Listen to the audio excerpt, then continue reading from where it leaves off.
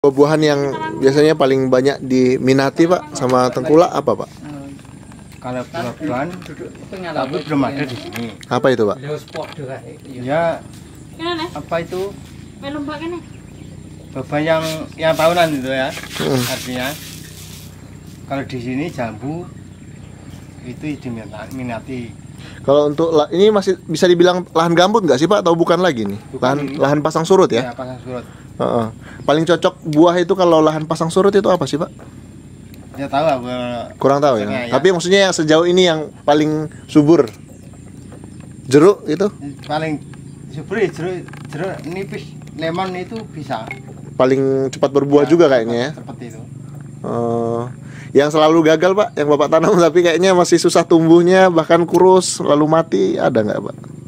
Ya kalau yang tanaman tahunan nggak ada. Ya tapi kendalanya ya agak kurus gitu aja. Agak kurus ya.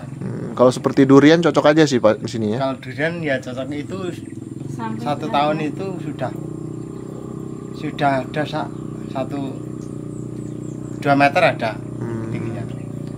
Kalau seperti sawo gitu Pak? Sawo baru aja nanam kelengkeng gitu ya. Ya kalau kelengkeng itu sudah berapa kali. Susah nggak sih Pak dapat bibitnya di sini? Bisanya pesan dari Jawa langsung atau ada yang khusus menjual bibit di sini Pak? Kalau di sini belum ada, kalau di SP5 semua ada bibit. Berkala juga nggak sih ada bibit bantuan pemerintah khusus buah-buahan ya, gitu? Ada. Hah? Ada. Ada juga ya? Ada. Itu tiap tahun atau gimana Pak? Tidak, itu paling cuma 1 kali. Waktu pas datang itu Pak ya? Ya. Dapat apa kemarin Pak? Itu ya apa itu namanya? Mangga dapat. Tapi sudah mulai buat mangganya gimana? Belum, sudah. Mangganya di belakang. Sudah besar Pak ya? Sudah. Pete ada. Apa kelengkeng ada. Pak, banyak juga penonton yang sering nanyain, bagus ini rumputnya subur, bagus pelihara kambing, sapi. Kok kayaknya sepanjang jalan yang mereka lihat, yang saya videokan kok nggak ada kambing, sapi. Kalau di sini kambing sama sapi di daerah Salim Batu. Bukan. Yang jalur 2 sama jalur 3 itu ada. Sapinya berhasil juga nggak sih Pak kalau Bapak lihat sekilas seperti itu? Belum berhasil. Oh, kenapa Pak? Kan belum lama. Oh gitu, maksudnya sudah ada yang tapi belum panen gitu ya, belum pernah ambil. Kalau di sini di SP5 itu sudah berhasil. Gitu. Tapi soal rumput cocok aja untuk sapinya ya? Semua cocok. Iya ya. Maksudnya gini loh Pak, banyak penonton yang bilang gini, kan bagus tuh kotorannya buat pupuk, ya, kan, terus juga rumputnya bisa dimakan sapi gitu. Kalau seperti saya orang Teran ini kalau dibantu apa itu sapi bisa. Kalau misalnya ada yang mau kerja sama gitu Pak, kebetulan lagi banyak uangnya, mungkin bukan dari pemerintah gitu. Bukan dari pemerintah. Iya, tapi titip kambing gitu. Nanti mungkin bagi hasil atau seperti apa biasanya orang berbagi, bisa itu Pak ya? Bisa itu. Kalau lahan untuk berkebun sambil beternak itu aman aja Pak? Aman aja gitu kan. Takutnya kandang. Dibuatkan kandang. Jadi kerjaan lagi Pak ya cari rumputnya ya. Atau rumput dari hasil menyiangi tanaman itu bisa dikasih juga mungkin atau nggak bisa ya? Bisa aja. Nanti kan ada yang baik, ada yang enggak seperti ini. Oh begitu ya. Ada juga nggak sih Pak dari tanaman-tanaman itu yang bisa diambil daunnya untuk dikasih kambing atau sapi? Ya ada aja lah. Ada aja ya. Jadi masih menjanjikan Pak ya kalau seperti kambing dan sapi di sini. Iya. Terus kalau penjualannya Pak sejauh ini banyak aja ya? Penjualannya masih apa itu? Permintaan masih tinggi Pak ya? Ya permintaan tinggi. Apalagi kalau pada saat hari raya kurban seperti itu Pak ya? Di SP5 itu sampai 30 1 ekor sapi. 30 juta? Kalau sudah waktunya untuk disembelih ya? Waktunya dipotong ya? Enggak, disembelih kan banyak yang apa itu? Minat lagi? Minat. Gitu. Cuman risikonya kayak penyakit gitu sejauh ini nggak ada nggak sih Pak? Nggak penyakit? ada, kalau sapi nggak ada. Kambing? Kalau kambing ada. Iya katanya apa ya, sakit perut gitu ya, kembung perutnya ya? Kan ini dapat apa itu? Bantuan.